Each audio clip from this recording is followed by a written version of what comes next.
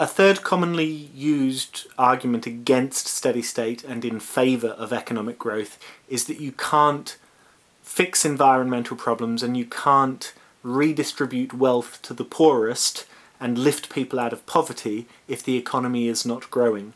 How would you respond to that?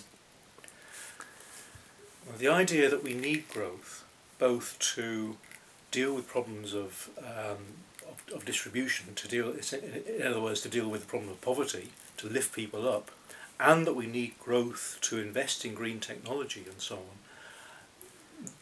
This argument is problematic.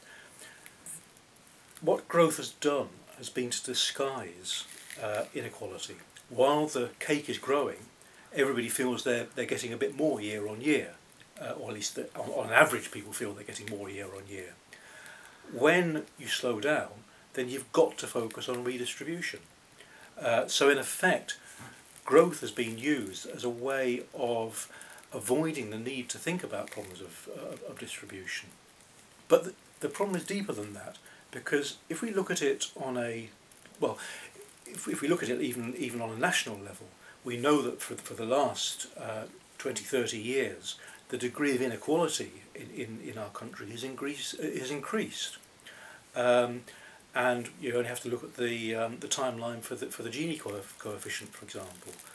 Through the Thatcher years, through the Labour years, through and now with the current austerity, inequality has been increasing. So growth has not delivered. And if you then look at it on a global level, basically, Karl Marx was right.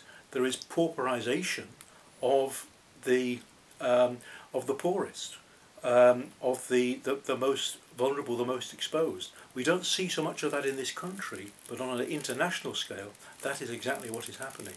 So that growth, because it's based on investment and competition and the quickening of the pace of exploitation and extraction, it damages the planet and it damages people.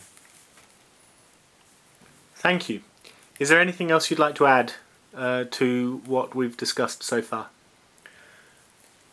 There is probably a real problem with steady state that I think we need to own up to, and that's that much of the work done on it is theoretical, and what we need to do very rapidly and very firmly is to concretise a lot of the ideas, and we need to start delivering those policies locally, regionally, nationally, internationally.